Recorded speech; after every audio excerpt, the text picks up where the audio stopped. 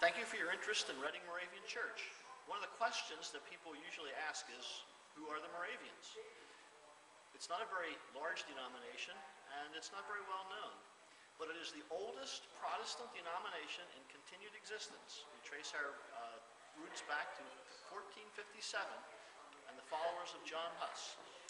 During the 1700s, it had its great period of expansion, and we sent missionaries out across the world.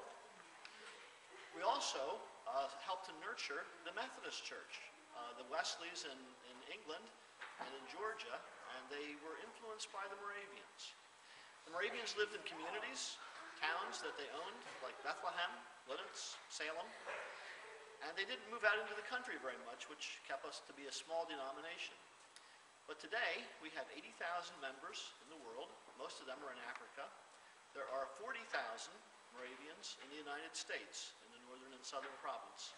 And we are linked with the Lutheran Church, the Episcopal Church, and the Presbyterian Church.